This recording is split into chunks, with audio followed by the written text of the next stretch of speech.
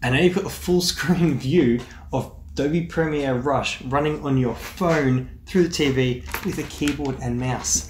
You're practically editing on Premiere. So 2 months ago, I downloaded Adobe's new Premiere Rush app for Android phones. Now this is their dumbed down version of Premiere Pro that you can get on the computer, and you can also get it now on your phone.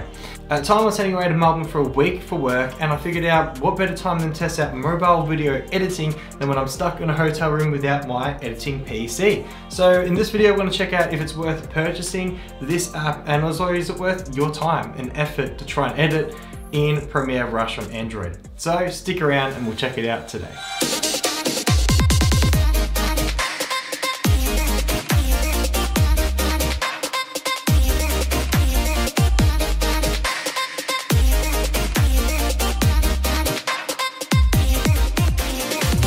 So when I first started making this video, I was going over all the basics. I talked about how you can hold your thumb down on the clip, that will allow you to move it forwards and back. Holding your thumb down on the start or the finish will trim the clip. Tapping the button third from the right will give you multi-layer, allowing you to stack clips on top of each other. However, when you stack it on top of each other, any clips on the first layer will snap back in underneath, so you need to fill it with something blank or like a title that you can't see. Speaking of titles, just swipe across and you'll be able to access titles, transitions, color, all the extra features for the clip. Now where this app really shines is tablet mode. So let me just show you how I achieved that with my phone. So you're just gonna need something like a table like this one. And how cool is this? This exhibition is actually something that's in Bendigo. So I travel from home and they've got flyers and stuff. It's in my hometown, it's like 2 hours away from here. Anyway, we're gonna use this table. Let's flip you down. So next up, you're gonna need a HDMI cable. Plug that into your TV and then into your adapter. Now, if you don't know how to plug a HDMI cable into a TV, to be honest, you probably should just quit this video. You might be in a bit over your head with what we're gonna be doing. So plug it into your phone now and turn the TV on. Make sure you set the TV to the HDMI source that your cable has been plugged into. Okay, so now set the HDMI source to the TV. And let me just see if I can get rid of that flicker. One moment. Nope, looks like the TV is gonna flick for this. They've used a pretty cheap panel. I can't sync my frame rate. Okay, so on your TV, you're now gonna see a desktop environment. Now this is being powered by your phone through that USB-C dongle to the TV. So it's pretty crazy. It's acting as if it's like a gaming console or a laptop, just any HDMI source pushing out to the TV. Now, what you're gonna do next on your mobile phone is you're gonna swipe down from the top and you're gonna have an option that says, use your phone as a touchpad. Tap on that, and now you're gonna get this black screen. Now this actually gives you a mouse. You can see this whizzing around on the TV. So if we just go, okay, it now acts as if it's a laptop. So if I set this down on the bench here, I can move around and we've got like all my apps. We have a full computer pretty much running through the TV. Now, that's pretty impressive if you've never seen it before, but if you've been up to date with what your phone can do, the DEX environment is nothing new. But what is really cool is this portable editing solution that I've come up with. So taking a Logitech MX Anywhere 2S mouse. Now this is a Bluetooth mouse that you can pair up with your phone. Turning Bluetooth on your phone will also help. Okay, so now just paired up the mouse with the phone, as you'll be able to see up there.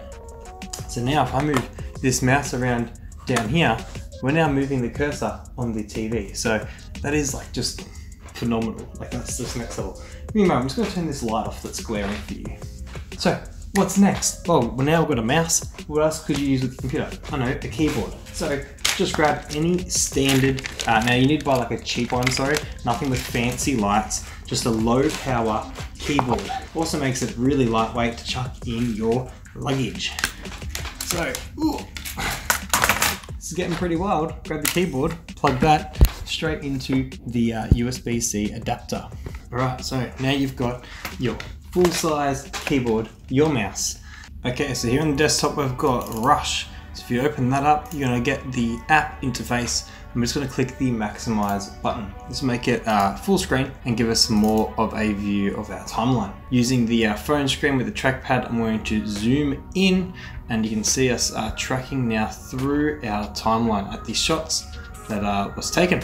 So with this, we're gonna go back. And you can see I've got a title here. Now this is done by using the titles tool, which becomes in the top right hand corner. So if you click on that, here we've got the modern title. We're just going to edit it, and as you can see, well, now it's gone back to being Hawaiian accent. So I'm just going to click on it there and use my keyboard to type back in my title. So Chinatown. So now I've got this time lapse. It comes up and it says Chinatown, and that runs across and then it goes away.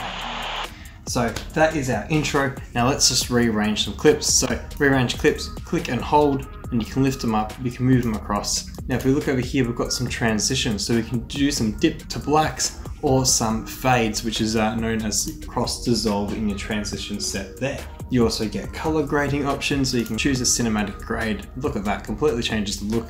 Change your intensity in the bottom right hand corner, so you can just give him just like a little bit of an edge. See how it brings out that contrast in the footage. Nice, so that works well. Now, another thing you can do with each clip, double click with your mouse or double tap on your phone, and you get all of the transform options available to you.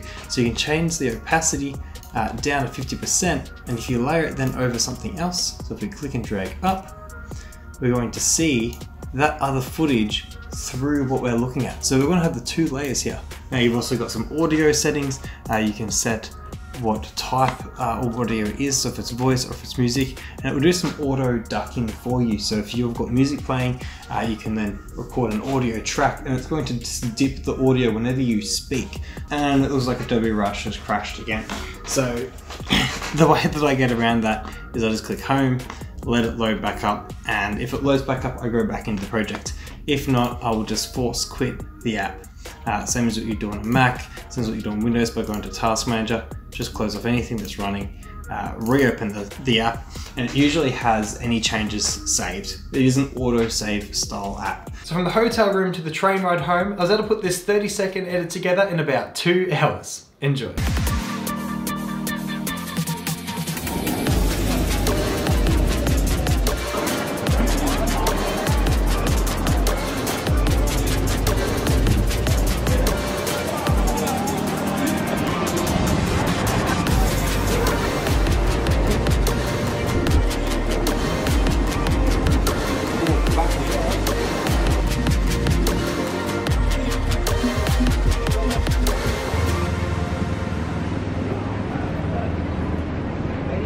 So you must be wondering how the app is. Well, it crashes a lot, just like any Adobe Premiere app.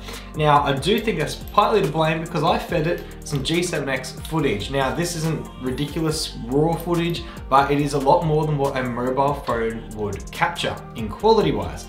So since then, I've tested shooting some footage with just the inbuilt camera app on the Galaxy S9, and it edited it fine using just the plain video app. If I use Filmic Pro, so that's an app that allows you to get high quality 4K footage from your mobile phone, it crashed the app again. So it really depends on what you're feeding it. So if you want to make something high quality and you're using like tools that, you know, a little bit above your general consumer, then the app is going to crash.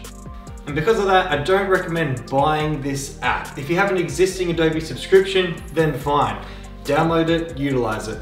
Although it is free in the App Store, they only give you 3 exports and then they ask for you to pay. And I'll put the prices up here. I can't remember them, but there's something ridiculous for the just glitchy, incompetent version that you've been given on the phone. Speaking of phones, if you're interested, check out my Daydream View video where we turn your phone into a virtual reality headset. Otherwise, check out the recommended video coming up there, and Bruce and I will catch you in the next video. Okay, so the app's just crashed, as you probably can see on the screen. Not ideal. I'm just gonna try and restart it, see what happens.